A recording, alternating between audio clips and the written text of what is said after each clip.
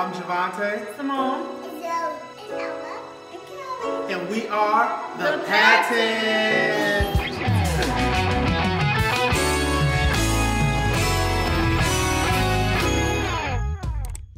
Hey, it's Javante. And Simone. And we are the Patents.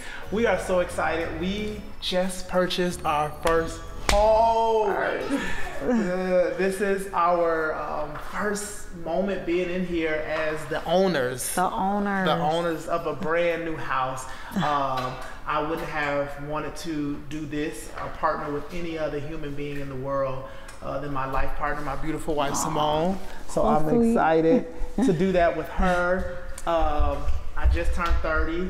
She is 29, and she just graduated from college. Yes. And so to have a homeowner, a college-educated black woman raising 3 African-American women in our house is definitely what I wanted my life to be, and it all goes to God. Yes. Nothing to me. We moved to Atlanta, Georgia, September 2019.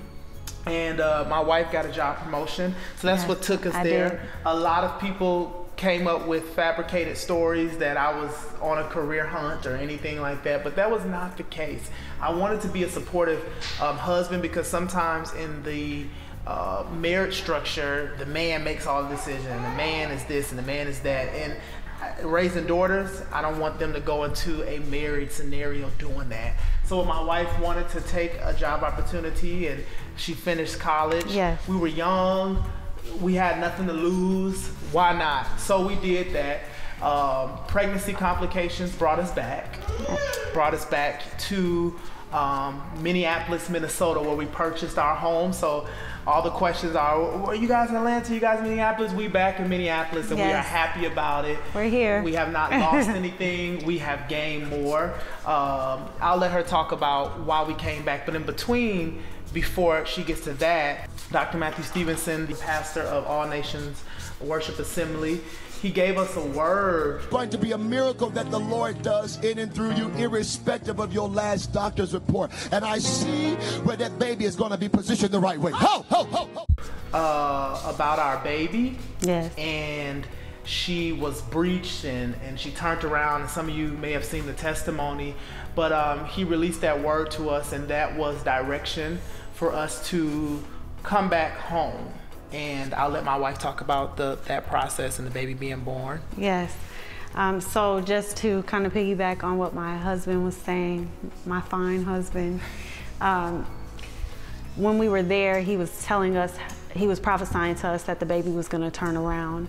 And we hadn't told anyone that the baby was breech, or that we were having different issues, or that I was this close to having preeclampsia and different things that we were dealing with. But he said the baby was going to be positioned the right way. Little did we know that was a 2-part word, because we came back to Minnesota to deal with my doctor. My doctor knows my body, and there they were trying to push a C-section. I wasn't really wanting to do that. So we came back home so that they could really help me and assist me on what we needed for our baby. And when we got here and we went into labor, she was positioned the wrong way. She was head down, but she was sunny side up, and the head is supposed to be the other way so that they can slide out easier and nothing happens to damage their heads. So they had to go in there and position her the right way.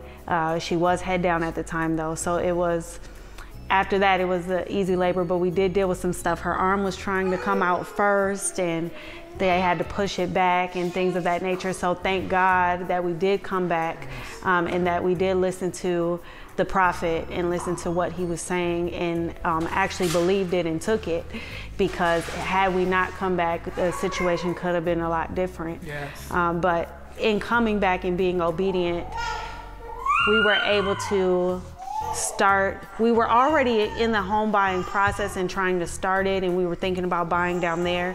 But when we came back, the process happened within like 3 months range, and it was so phenomenal.